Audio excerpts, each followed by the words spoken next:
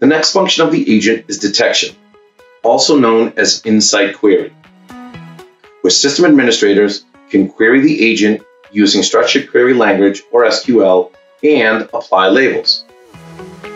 Scenario: an alert detecting Log4Shell CVE was generated by the EDR. Being part of the SecOps team, you're tasked with locating, quarantining, and patching all of the workloads that are running Log4j up to version 2.15.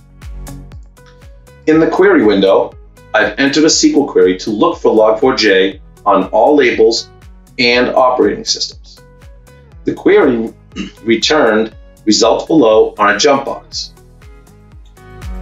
From here, I can apply the label Log4j found on the affected jump box. What you're looking at now is a quarantined network.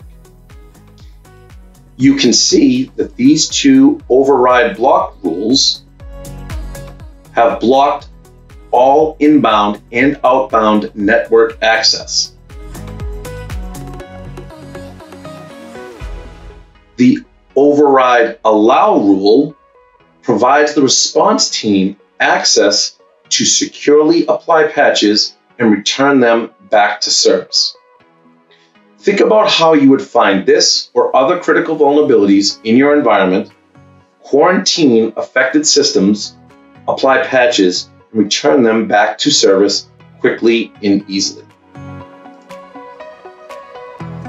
In summary, Insight Query allows system administrators to query the agent for information such as is EDR installed, current patch level, or look for critical vulnerabilities such as Log4j, SolarWinds, etc.